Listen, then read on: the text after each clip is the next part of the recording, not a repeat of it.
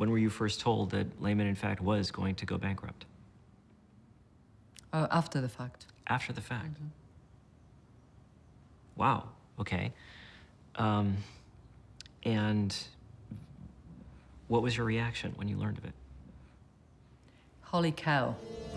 Paulson and Bernanke had not consulted with other governments and didn't understand the consequences of foreign bankruptcy laws. Lehman Brothers London continued to empty their Under desks. British law, Lehman's London office had to be closed immediately. All transactions came to a halt, and there are thousands and thousands and thousands of transactions. The hedge funds who had had assets with Lehman in London discovered overnight, to their complete horror, that they couldn't get those assets back. One of the points of the hub failed, and that had huge knock-on effects around the system. The oldest money market fund in the nation wrote off roughly $750 million in bad debt issued by the now bankrupt Lehman Brothers.